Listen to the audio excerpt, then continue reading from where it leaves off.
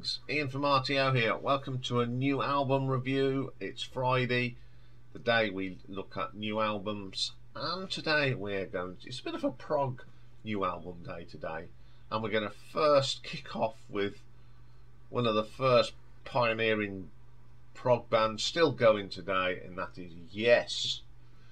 And the new album, Mirror to the Sky. Now this is their 23rd album, and it was released on the 19th of May, and it's the first drummer with American drummer Jay Shellen, who became a full-time member after the sad death of Alan White, whom this album is dedicated to. So the lineup of Yes at the moment is Steve Howe on guitars and alto harp and backing vocals, Jeffrey Downes on the keyboards, Billy Sherwood on the bass, John Davison on the lead, Jay Shellen on the drums.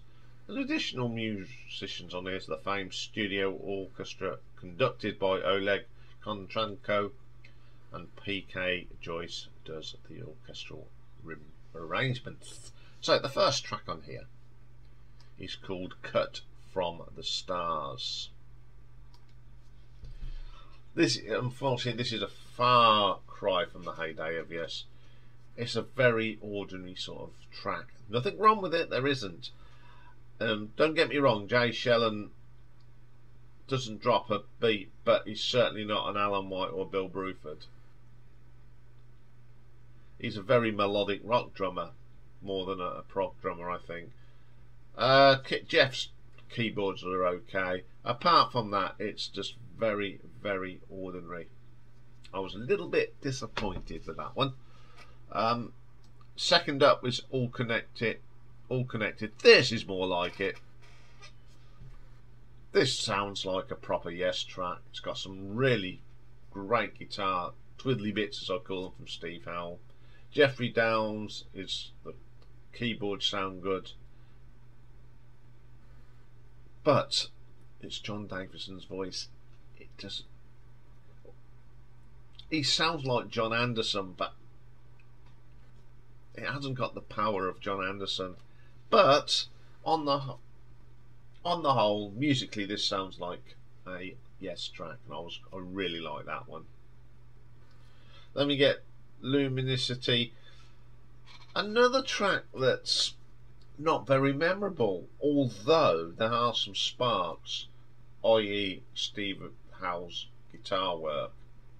He's still as good as ever. I can't take that away from that track. Just listening to the Steve Howe stuff, if it wasn't for that, this track would just be dull and flat. But Steve does give it some credit. Living Out Their Dream, I just can't connect with this track. I struggle. It's nothing special, except for the amazing guitar work of Steve Howe. It's so disappointing. Then we get the title track, Mirror to the Sky. This is the best track on the album, without a doubt. Lots of good elements on here. Great bass line from Billy Sherwood. I like that. Even the drumming on here sounds pretty good, but it's just dominated by Steve and Jeff, to be quite honest. Great, amazing guitar licks, some great keyboard runs from Jeff. Really strong song. Circles of Time. This is a nice track. I don't mind this one. Again, lovely guitar work. Even John's voice sounds good on this. It's a pretty solid track. Then we go to Unknown Place. It's a listenable track, but it just doesn't sound like Yes. What I like of Yes. 1 Second Is Enough. It just didn't cut the mustard. Oh dear. Magic Potion's just nothing like a Yes song. It's wishy-washy. It's a bit poppy in places. Very disappointed end to the album. The best thing about this album, though, is Steve Howell's guitar playing. Still a fantastic guitar player. There are some tracks that do show resemblance of a Yes track.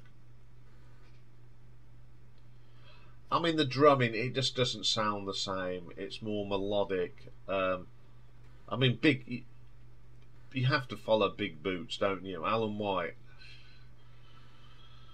It just doesn't sound it. The percussion I was so disappointed. Now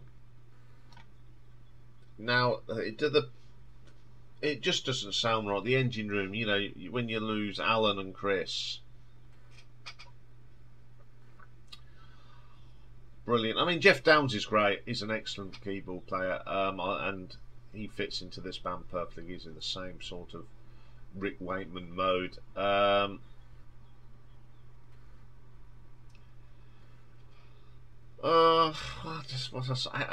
It's an oak.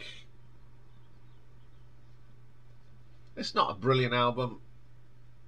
It's not a bad album. It just sits there, really. It's okay. I think is it better than the last one? No, I think they're on level par. I will be doing a tier ranking of Yes at some stage to include this, but I don't think this might even make my top fit. I just don't know where it'll fit. I've got to give it a more listen. But I was quite disappointed in this album. It just doesn't sound the same anymore.